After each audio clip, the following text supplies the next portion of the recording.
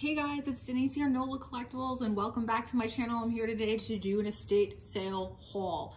Yes, I know this sounds insane because you know Hurricane Ida just blasted through this area. We ended up evacuating. It was highly stressful. We didn't come back until Thursday after the storm, and then we proceeded to kind of camp, for lack of a better term, in our home with a generator when it was 100 degrees out. Literally, it was these heat indexes of 100 degrees every single day. Our power did not end up coming back on until this past Thursday. So it was an exercise in survival and an exercise in mental agility, if I do say so myself. Let me tell you, I was there, I was at the brink. It was very difficult. It's very stressful, the whole thing.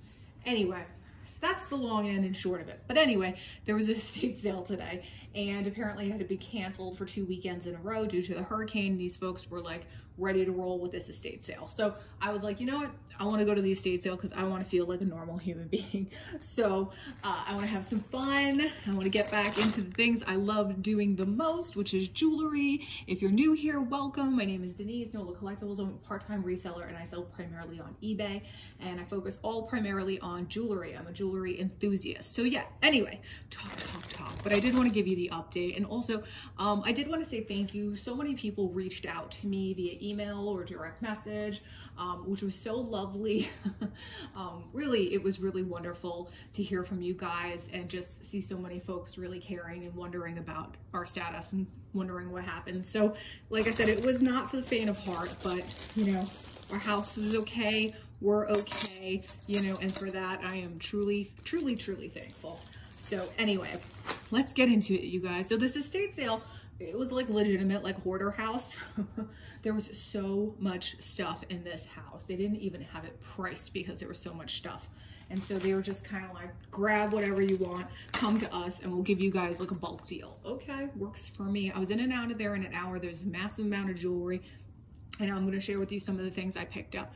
One piece of fabulous jewelry, and everything was, I don't think I paid more than $5 for any single piece. So this was in there. This is a pretty fabulous panel bracelet. This to me looks very, very old. I'm thinking that this is likely late 1950s, possibly early 60s. You can see it's definitely almost like a Victorian revival or an Art Nouveau revival. It has some of those elements, and I love it's just a big, bold, paneled bracelet. Really cool, I think. And this one I thought just absolutely fabulous kind of piece of costume jewelry there. And so this was one of the pieces I picked up. I want to say maybe that this one was like $5. There was also a couple of other jewelry people there, which was very surprising to me because I go straight to the jewelry, and I find most people go elsewhere at estate sales because we're not there for the same thing. But there was 2 women there online with me, and they also went straight for the jewelry. So I literally had this woman, I'm like going through these Tupperware containers, and this woman, she just like rolls up and just stood next to me, and she was like, I'm gonna look at that when you're done. I was like, okay. And she just stood there. Which is like kind of uncomfortable, but I was like, I saw you going through that box over there, and I backed off, but whatever, lady. I took my time anyway. I wasn't gonna rush on her account. So I picked up this brooch too. I thought this was just really beautiful, lovely kind of little like mid-century inspired motif there. I do think, so this one's BSK. And again, this one, not a huge kind of piece of jewelry that I'm going to make a ton of money on, but I think I paid maybe $1 for this one. And I think it's a good looking piece. It's got all of its stones intact. And so I thought that was a cute one to pick up. It's also very easy, I think, with these sales to get a little carried away because the competition is like so fierce, and there's like literally people standing over you. So I do tend to kind of like hoard first and sort later. That's like my approach to it, which is something I do at the thrift store too. If I see it, I put it in my cart if I want it, and then I could always put it back a little bit later. And so this, again, another really great piece of jewelry, and this is by the brand Florenza. I love Florenza. You guys have heard me talk about this brand in the past. It also is a bit of a Victorian revival kind of inspired approach that they take to jewelry. And I just love this so much. Just a beautiful necklace. The blue enamel I think is just very, very attractive. The little seed pearls, all of that on a beautiful gold tone chain. And this one's got a fold over clasp in very, very good condition. And again, we're not really missing anything here. And this one is versatile in that you can wear it as a brooch or you can wear it as a pin. So I really love that one. I want to say maybe that one was also like either $4 or $5. So that was a great piece of jewelry. I also find like with estate sales, sometimes the quality tends to be a little bit better. And so, you know, you don't have to root through a jewelry bag to get to the treasures. You're finding the treasures.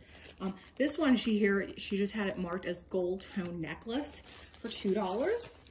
And I was really excited to see this because I recognized it as a Trifari piece. And so I don't know if you're aware, Trifari has, this is not, but it's similar to, Trifari has these pieces called waterfall necklaces, and they're usually a similar kind of motif here where it's like an arched pendant and it will have like lucite dangling pieces coming from it, like a waterfall. They're very, very pretty, very, very collectible. And so this is in that vein, just, you know, not with lucite, with tassels here, and it is in excellent condition, and it is marked Trifari, crown Trifari with the crown mark right there on the back, in excellent condition. I like that it's like, you know, a multi-chain, let's focus, multi-chain. And yeah, I was excited by that because she just, like I said, she had it marked as a gold tone necklace. And so that I thought was a very good pickup. Something like that I could possibly turn around and sell for maybe like $40 to $50. I think I pulled out this bag before and I took the bracelet out, but I also grabbed this, and this was only $1, and it's really because they're like a repair, because you could see they're knotted, but the knotting is like not in the best condition. There's a lot of space in between there, but these are really beautiful check glass beads. I love the color on them. They're this like stunning red orange. They just look like yummy candy, you know? And so I couldn't leave these guys behind. Beautiful faceted red glass. You can see right there for $1. I took them. I will probably restring them.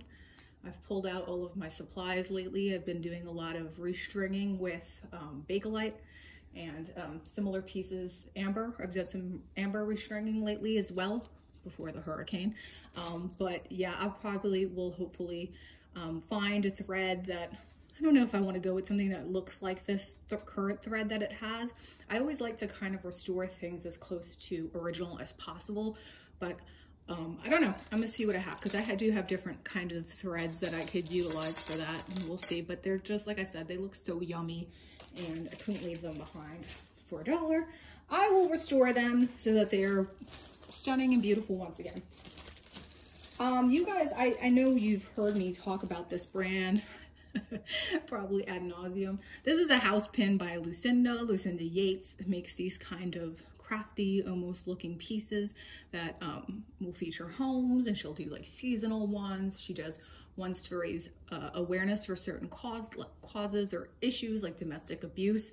And she's been around since 1989. And the reason why I grabbed this one, I will typically pick up the house pins by Lucinda because people think that they're craft projects. So they'll sell you them for 50 cents or $1 sometimes, because they don't know that they're so collectible. People really like to collect them. And so the reason why I did grab this one though, because you could see it doesn't seem like all too much of a special piece in terms of house pins by Lucinda, and they get very fancy. But like I said, her company started in 1989, and this is actually signed by Lucinda herself. So this is a very early house pin by Lucinda. You could see the ones today have a label on the back that will say house pins by Lucinda, and this one is actually signed by the artist. And so this is a very early kind of house pin by Lucinda. And so these are getting increasingly rare. And so I definitely picked that guy up. I think that was $1. Where should we put the house pin? Because I don't, back here? Sure. Yeah, you guys, let me tell you, this hurricane, whew, it was a doozy. It really tested something in me. We, of course, brought the cats with us as well. And, you know, we had to we got kind of like a mild sedative in advance and gave them essentially what's like kitty Xanax, so that they would be comfortable for the evacuation. And you know, usually from New Orleans to Houston it takes like 5.5 hours. It took us over 10 hours because there was evacuation occurring en masse, and it was just like dead traffic standstill at many points during the ride. So again, like I said, I'm happy that we, of course, we're going to bring our cats with us, and they were like loving the hotel life. It was like Eloise at the plaza. They were loving it. But yeah, whew, I'm still like, I'm in the recovery mode still. I picked up these little cutie earrings right here. I don't know how vintage these are, to be honest. They could be something that's a little bit newer, but I think they're so sweet. I love just the rhinestones, and I like the rose motif. I think they're very romantic.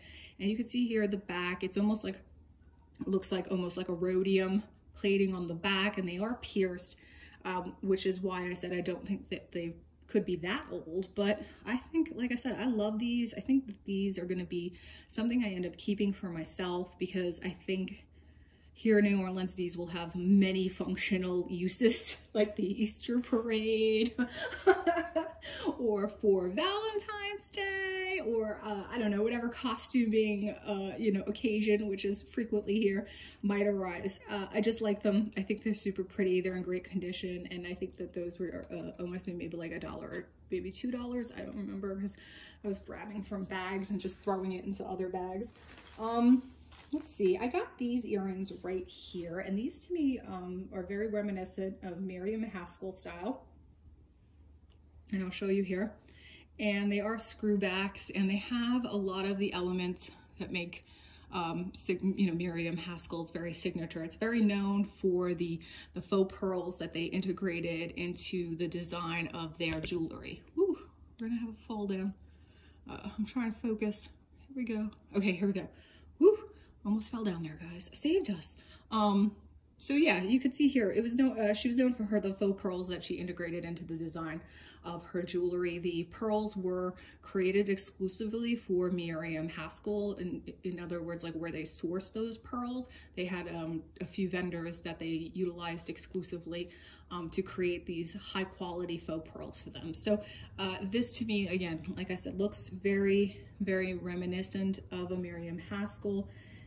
Some other elements that you can sometimes look for when you're looking for Haskell, potentially the open filigree back, and you will see the design elements of the earrings kind of wired to this filigree frame. So, like I said, could be unsigned Miriam Haskell. Very, very possible. There are a lot of unsigned Haskell pieces floating out there in the world. So, regardless, very, very pretty, very old, pretty fabulous, I think. So I got those. Let's see if I can focus again without knocking you guys over. There we go. Yeah, you know, it was really, really nice. Barbara over at Picky Chick, she reached out to me and asked me, you know, how I was doing, and she was sending me well wishes, which was really, really sweet of her. It's just, I was like overwhelmed by the experience, and also it was really comforting just to hear from so many people and asking how we were doing and whatnot. So I think it's nice to think that we have a little jewelry family here on YouTube, and you guys are all members of my jewelry family. I'm gonna get emotional. Sorry, I'm hormonal. So again, in one of these bags here, she had this labeled as just gold tone necklace. And you know what I saw immediately? Can you see it too? I saw this interlocking G-clasp. And I know that this is signature vintage Givenchy. So I want to say she had this in a bag for $2. She thought it was generic. And this is always what I'm looking for when I go out to an estate sale or to go thrifting. You want to find those hidden gems. It is marked on the back as well with the Givenchy signature. So this is a really fabulous vintage piece. It's very long. I want to say it's like 36 inches, which is very nice. It's kind of like a fancy wheat chain as well. It's got this beautiful like woven interlinked look to it. In excellent condition, shiny, no tarnish, no wear. all of that good stuff. And I think for this, I could probably turn around and maybe sell it for, I would probably list this for like 125 and then see, put a best offer on it and see what I can do there. So with Givenchy, I find a lot of international buyers are usually on the lookout for it, and or high-end retail stores that will turn around and then they will purchase it from you and then they will turn around and sell it for even more money. Which, you know, I don't have a problem with, because their area of specialties or the audience that they've built for themselves who know them for their area of specialty, if that's high-end costume jewelry, follows them. And so maybe they'll be able to sell that necklace for $300 to that audience. For me, if I throw it up on eBay, and we're talking about comparables on eBay, like I said, maybe like 125 with a best offer type of situation. I also got this this little pin right here. I thought that this was so cute. This to me looks like something that maybe is from Austria. It is actually metal enameled flowers. I just thought it was super, super sweet. It looks very old. You can see the back is a gold tone right there. And the pin does extend a little bit past the clasp. Oops, I don't want to throw things. I don't want to throw the old things. This guy looks like this. I just think super, super sweet. I've seen this previously. I think there's one on eBay currently, but it's all like purple pansies or purple flowers, and then the person is calling it a suffragette pin just because it's purple.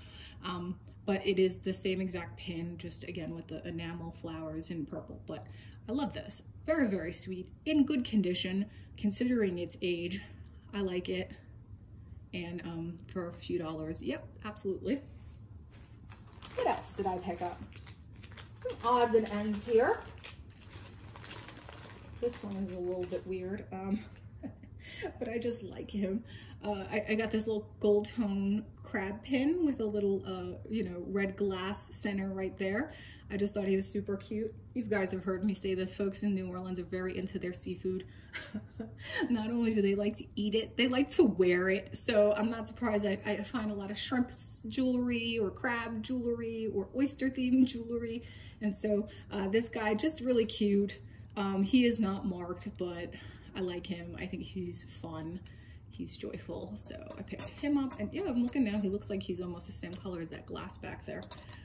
I'll do a reverse image search and see if anything comes up. Like I said, I don't think it's anything that's like super, super high end, but yeah, I enjoy him. I think he's a fun little dude. I picked up this little guy. This one, I threw this again in the bag. It was just kind of swimming around in something. She had Ziploc bags, she had jewelry boxes, she had Tupperware containers, like just so much. And I was trying to be good. So this one is just a listener brooch, really pretty kind of square cut rhinestones on that. Very pretty blue, like a Ceylon sapphire in that silver tone metal. Very nice listener little brooch, good quality, nice condition. Pick that guy up.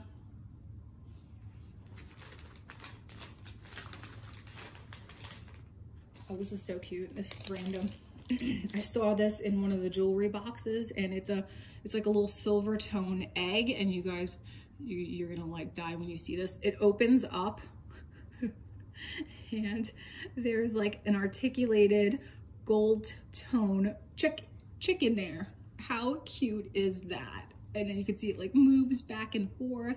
So you crack open the little egg, and then there's a little like gold tone chickie in there. So cute. And this one actually inside was marked 925, so this is sterling silver, but I don't think she knew it was sterling silver. This one was $4. So adorable. I was just loving that. So I picked up that little dude. And a couple of other things. Another piece that I don't think they were aware was sterling silver. I got this piece right here, and this is kind of like the spun silver look or canatile look here, very typical of European countries. Spain would create this type of jewelry. Portugal would create this type of jewelry. It's very like lacy and delicate, and it had these, again, here we are with the mollusks. It has these like little mussel shells, like they look like they're like little tiny mussels, but they're gorgeous. They are very lustrous, and they have very, very pretty color to them and texture. And yeah, this was just like sitting there. I think someone must have assumed it was costume jewelry, and it is marked on the spring ring clasp that it is silver. And so this one, I think this was $5 or $6, I don't know. It was more than the other stuff, but still very affordable. So I think it's a great, beautiful piece of jewelry. Very, very different. I have not seen a kind of pieces with this spun silver and these like shells in them. So I think that's very, very different. And so really lovely piece of jewelry there. Very out of the ordinary. Like I said, I feel like I don't see this typically done with that type of inset shell. So I picked that guy up. And what else? Let's see. A couple more pieces and then I think we're gonna call it a day, folks. As per usual, I'm happy to be here. I'm happy to have you here, and really especially today.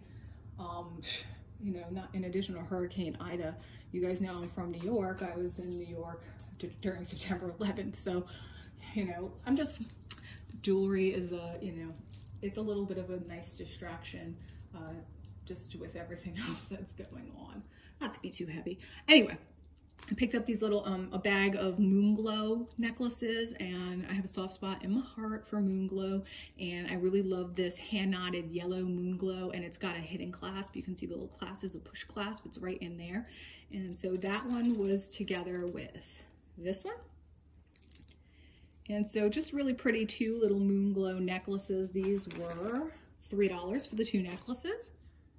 So those are very cute. I like the yellow one a lot. I think it's really cheerful and fun. Then I got this random pair of earrings here. I just like the way they looked. They're two-tone metal, mixed metal. They're giving me kind of like mid-century modern vibes. I don't know. It's kind of got that like Sputnik kind of look. I don't know, the geometric component of it, and it's two-tone, like I said, silver tone and copper colored, and I just thought these were cool. And these were like $1 as well. They're not marked or anything, but I think they're great looking. I think they're very attractive. These would look really fabulous on, you know, as part of an ensemble. Really pretty, just a nice size too, not too big, not too small. And so, yeah, you guys, that's my little haul for today. Like I said, things are not back to normal here. A lot of stuff is still closed. We're lucky because, like I said, our home was not harmed in any way, and we were really thankful for that. But I have neighbors a few doors down or around the corner, you know, like trees just fell into people's homes. I passed a house today that looked like a tree fell on it and then it like maybe caught on fire. Like it's really, it's a lot, and people really have been through quite a bit here. Again, I don't want to be a downer, but this is kind of the reality of what's going on. Anyway, like I said, happy to have you here, happy to have you along this journey. It was nice to go to an estate sale today and chat with people, and everyone was, I think, excited to get back into it as well, because it starts to feel like things are getting back to normal a little bit. It was a beautiful day, it was bright and sunny, and it was actually very cool. It was 67 degrees this morning. Not 100 degrees anymore. So anyway, that's it, you guys. Thank you so much for tuning in. And again, I thank you so much for all the well wishes you all sent me during this time frame, and I so appreciate you. Give me a like on the way out. Subscribe if you haven't already, and I'll see you at the next one. Bye.